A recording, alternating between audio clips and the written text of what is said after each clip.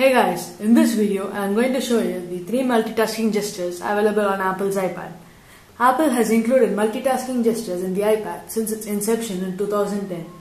Multitasking gestures come in handy very often and you find it difficult when you use someone else's tablet. To enable the multitasking gestures, open the Settings app, tap on General, scroll down to Enable Multitasking Gestures, and then you're done. The 3 multitasking gestures are as given here. Use 4 or 5 fingers to pinch the home screen, swipe up to multitasking, swipe left or right between apps. So let's go through the 3 multitasking gestures in detail.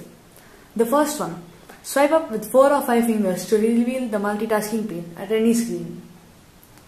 So simply swipe up with 4 or 5 fingers to reveal the multitasking pane. So here I have the multitasking pane. The only app that is open is the Settings app, and to close the app all I have to do is this. So this is the first multitasking gesture, which is swipe up with 4 or 5 fingers to enable to preview the multitasking pane. Next, the next app requires a certain few apps to be open, so let us just open and close certain apps.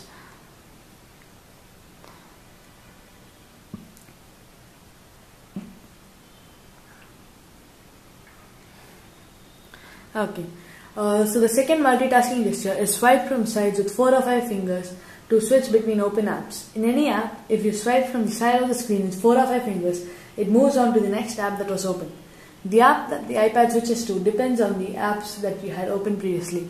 So let us open videos, and now I'm swiping from my right this way, so it goes to the previous app that was open, which is Photo Booth, then Game Center, then Maps, and then Clock.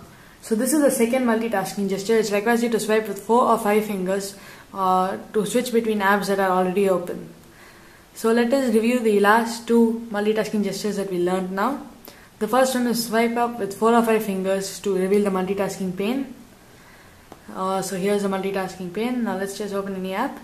The second one was to swipe with 4 or 5 fingers from the left to right to move between apps that are open. The third multitasking gesture is pinch with 4 or 5 fingers when in any app to go back to the home screen. Save your home button. This multitasking gesture eliminates the need to press the home button to quit an app. When any app is open, to close it, just pinch the screen with 4 or 5 fingers and the iPad returns to the home screen. So let's just see this. With 5 fingers, just pinch, and then the app returns to the home screen. It feels a little bit magical at first, but you'll get used to it. This is extremely convenient rather than pressing the home button, which is obviously more difficult. So any app, whatever app you're in, just pinch with 4 or 5 fingers to close the app. This makes it a whole lot easier to use your iPad and increases its functionality. And you may think, what am I going to do saving the 0.1 seconds here? But think about it. You open and close apps thousands of times each day.